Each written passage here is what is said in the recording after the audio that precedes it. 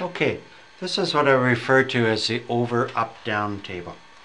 To begin with, I am going to use your first equation. You'll see that with a squared sign. We call this shape a quadratic,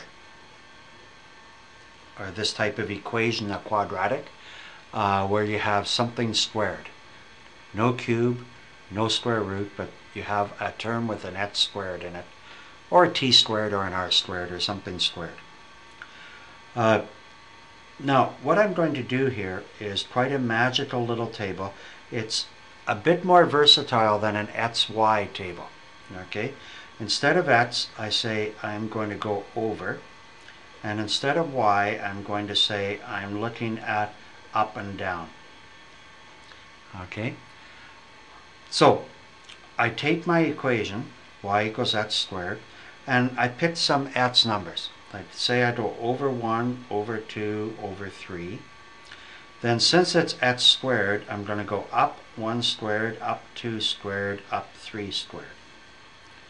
So if I go over, and that means to the right 1, to the right 2, to the right 3, I'm going to go up 1,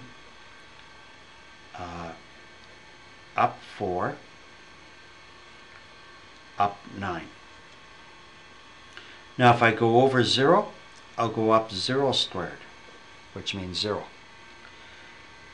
If I go to the left 1, or to the left 2, or to the left 3, then because negative 1 squared is also positive, I'm still going up.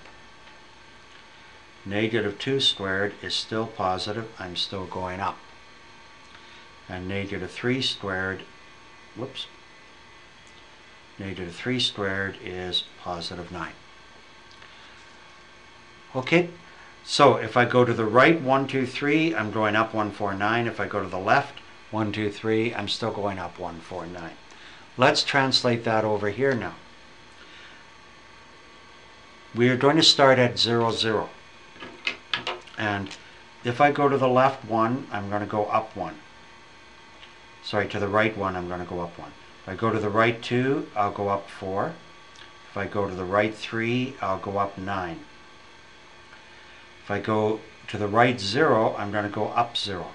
So my starting point has an x on it. Left 1, I go up 1. Left 2, I go up 4. Left 3, I go up 9, even with that one there. And when you're through, your quadratic, when you graph it, gives us a curve looking like that we also have another name for. We call it a parabola.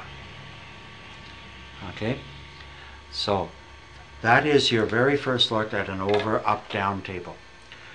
Now what we're going to do is take this original equation, and this is the original equation, y equals x squared, and we're going to start playing around with it. Okay, and see what happens when we do things to that equation, y equals x squared, what happens to the graph.